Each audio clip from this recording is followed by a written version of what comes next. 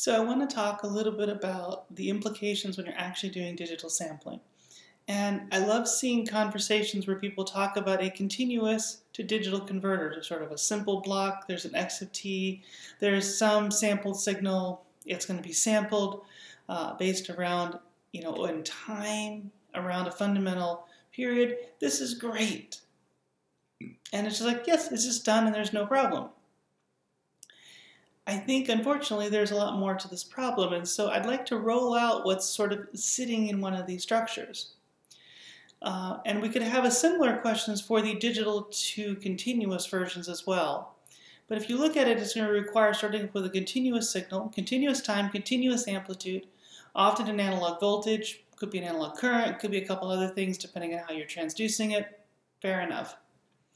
And then what you're going to do is you're going to first go through a sampler. This is typically going to be a sample and hold circuit to actually be able to hold that value at every particular time step. Well, in practice, this typically tends to be a switch that you sort of dynamically store something on a capacitor. So you put charge there, you kind of release it, and should be a nice ideal structure, a nice ideal buffer with a gain of 1, and that gives you at least a continuous valued signal that has discrete time steps in it. And sometimes that may be where you're going to work with things, but typically that's not the full system. After that, you're going to typically take that discrete time continuous amplitude signal and then do what is called an analog to digital converter, which effectively means I'm doing a quantization. It means I take the input and then I'm basically looking at a whole bunch of comparison levels and then going and getting my value out. And you say, that's great.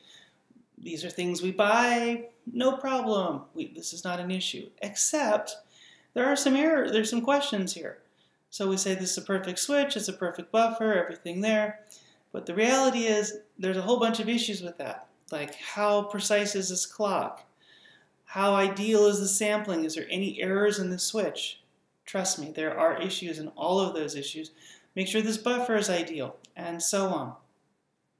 This, right off the bat, will limit what your signal-to-noise ratio and your linearity of your input signal is. Just straight up, right off the beginning.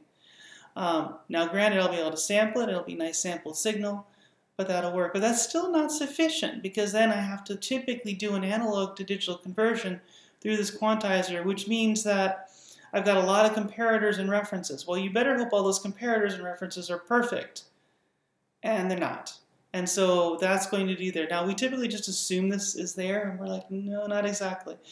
You'll typically get a converter that'll say it's n-bit resolution, and the thing you have to understand is that in most cases, that's the highest precision, the highest linearity in signal-to-noise ratio. Signal-to-noise ratio is a signal to the noise, and in this case, the noise is also the errors created in this process.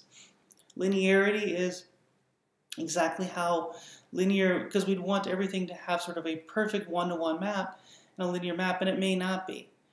And so although you think that everything should be in good shape, to do that it creates a whole bunch of complexity. And here's something else. If I want to get to one more bit of linearity, typically my cost is a factor of 2, at least. So every bit will cost me significantly. And so realize that that's actually a fairly costly process. People are very good at it because people put a lot of time and energy. It's amazing what people do. The same thing when you talk about this digital to continuous version, which is a digital to analog converter and then a low-pass filter. People do amazing jobs. They put a huge amount of work. There's whole design teams just to build one device. And then that device gets used quite a bit. But it's important to understand where the limits and the constraints are in these systems.